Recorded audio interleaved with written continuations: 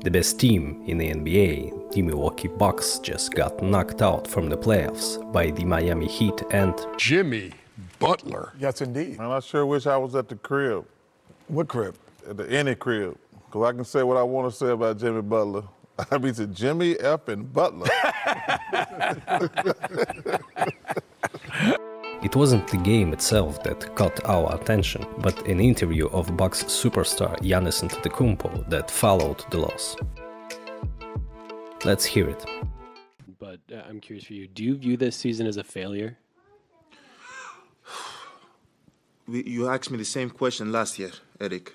Okay, do you get a promotion every year on your job? No, right? So every year you work is a failure. Yes or no? No.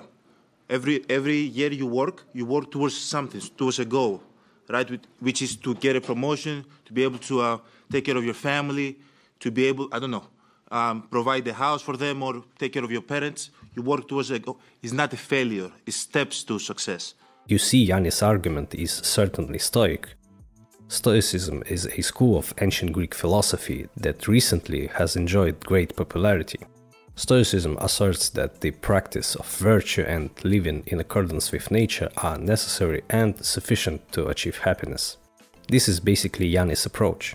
Michael Jordan played 15 years, won 6 championships. The other 9 years was a failure? That's what you're telling me? No, I'm asking you a question. Yes or no? Okay, exactly. So why you asking me that question? It's a wrong question. There's no failure in sports.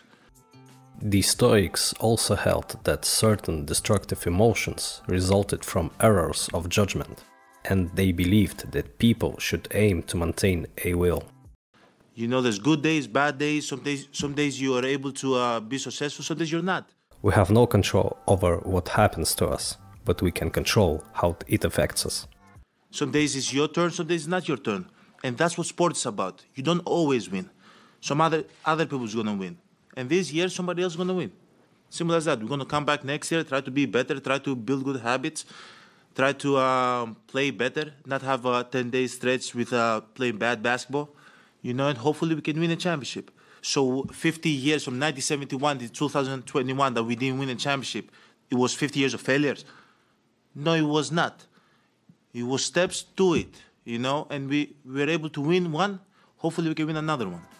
This is a great example of how to stoically accept failure in life.